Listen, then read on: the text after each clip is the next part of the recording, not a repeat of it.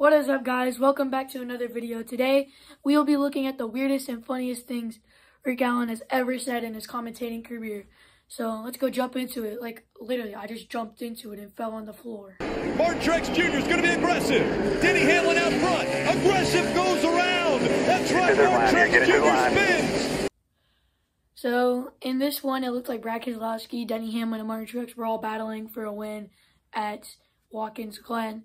And, I mean, Brad Keselowski looked like he dumped Truex into the final S's, and it looked like aggressive went around. So that was a funny one. Definitely going to be a lot funnier ones coming up.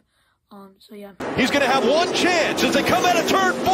Harrison Burton turns left. Okay, so I know that was a short one, but I mean, it's Harrison Burton. He turned left. So, Harrison Burton and Noah Gragson were battling at Texas, and it looked like it was 2020. I couldn't tell because nobody was in the stands. That is just, it's because Texas is an Xfinity race. It's probably the Texas part, but, so yeah. And, Harrison Burton coming out of turn 4, turned left. I don't know, he turned left around Noah Gragson, so yeah. For Texas, which by the way has a population of 30,000, is going to win. So now on that one, Chris Buescher's Richmond win in 2023.